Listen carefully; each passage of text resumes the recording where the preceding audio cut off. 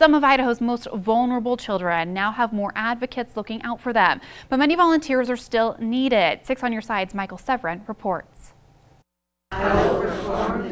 These 23 volunteers are swearing an oath to the children of Idaho to be their voice and their advocates.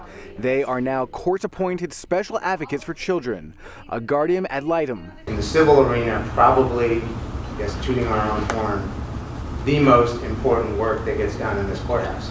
They're sworn to work for a child's best interest and are assigned to independently investigate cases of child abuse, neglect, or abandonment.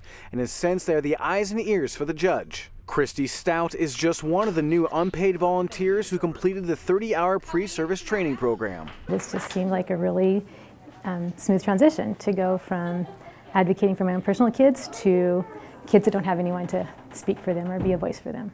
This class of 23 students is the largest group Family Advocates has seen in years.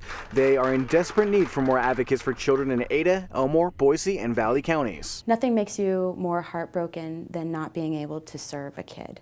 So because we don't have enough volunteers, in fact we need another 158 volunteers just in Ada County to cover the cases today. Because their volunteer numbers are down, they've had to withdraw from some cases, meaning some children under the age of 12 don't have an advocate on their side.